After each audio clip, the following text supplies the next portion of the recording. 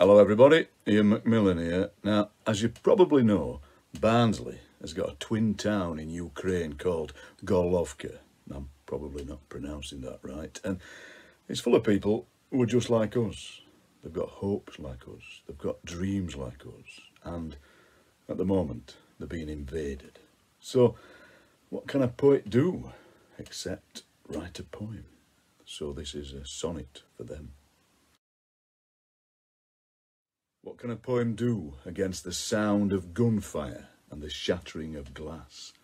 The children lying weeping on the ground as hard-faced men in rumbling tanks roll past.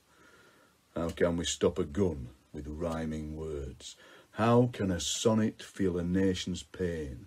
I know, but I'll still try to make this heard. I'm writing this short verse for you, Ukraine. Gorlovka, Barnsley's twin, I send you love. We're thinking of you as the darkness falls, and somewhere in the broken sky above, a songbird tries the gentlest of calls. And one day we will hear that song begin. Until then, here's my hand, my precious